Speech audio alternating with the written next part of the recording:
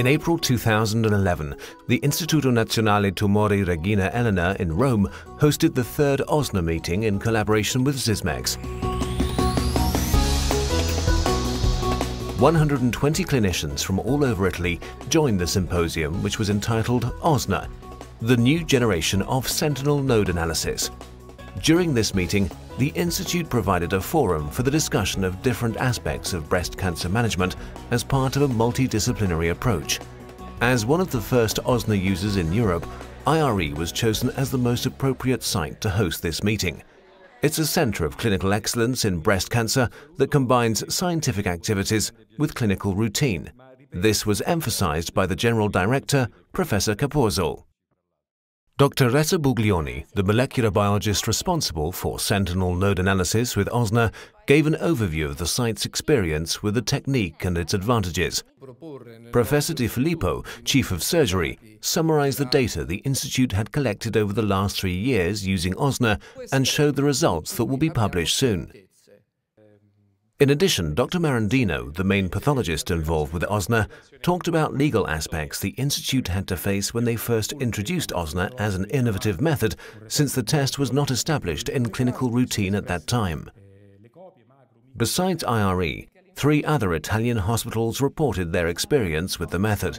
Moreover, several clinical experts were invited to add to the discussion about sentinel node management, particularly with regard to actual clinical randomized studies and how to manage ITCs and micrometastasis in the future.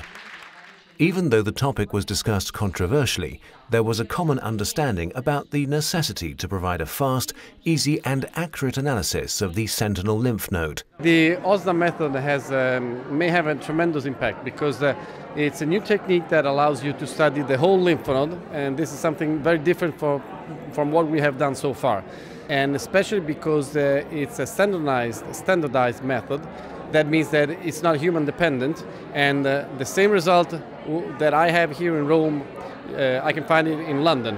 The organizational efficiency in our laboratory has improved because OSNA is located directly in theater, and we were able to reduce the time for sentinel node analysis to 35 minutes in an intraoperative setting. The meeting today was interesting because there were speakers from different disciplines and they gave a good overview of the OSNA method.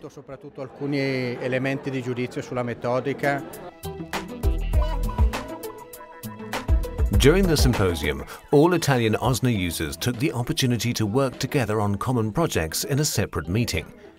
As part of 3 working groups, surgeons, pathologists, biologists and technicians shared their experience with the system and were able to achieve a consensus view about the management of OSNA in Italy.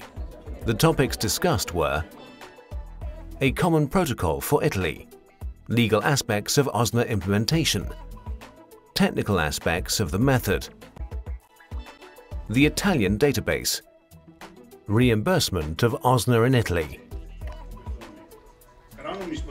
For all the topics discussed, the users were able to agree on a common strategy. They decided to use the same protocol for OSNA analysis in routine and use the whole lymph node at all institutes. In addition, they agreed on the need to build an Italian database based on the European model.